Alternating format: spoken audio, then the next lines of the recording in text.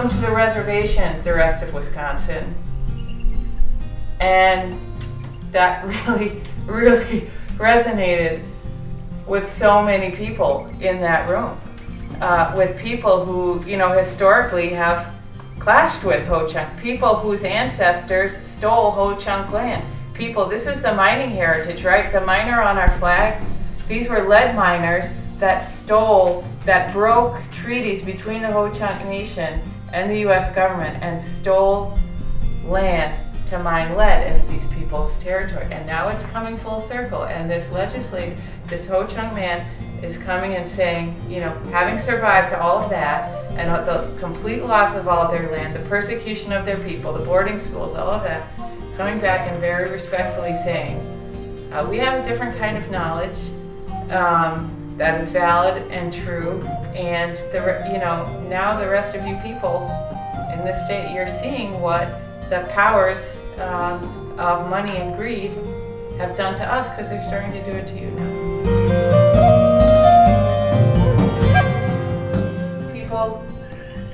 People in urban Milwaukee who have just been under relentless attack for 50, 60 years. I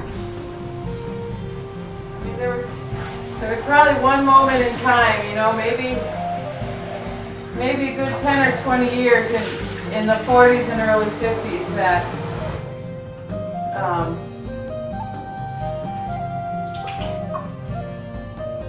living standards in Milwaukee and things were really good because of the industrial jobs there. Tens of thousands, hundreds of thousands of people, many of them African Americans, but also, you know, poor white folks from Appalachia migrating there to get jobs.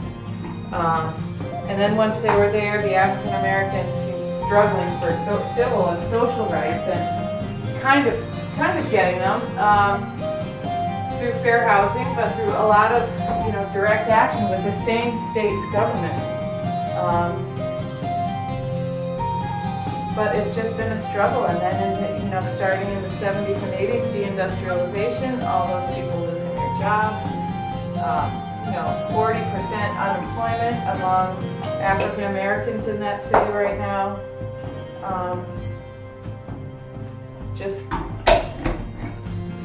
really terrible, and the safety net being trashed. You know, Governor Walker turning down almost $1 billion in Medicare expansion money, right? And then refusing to set up healthcare exchanges in the state, and then blaming Obama, blaming the federal government for a poor rollout of, you know, the Affordable Care Act.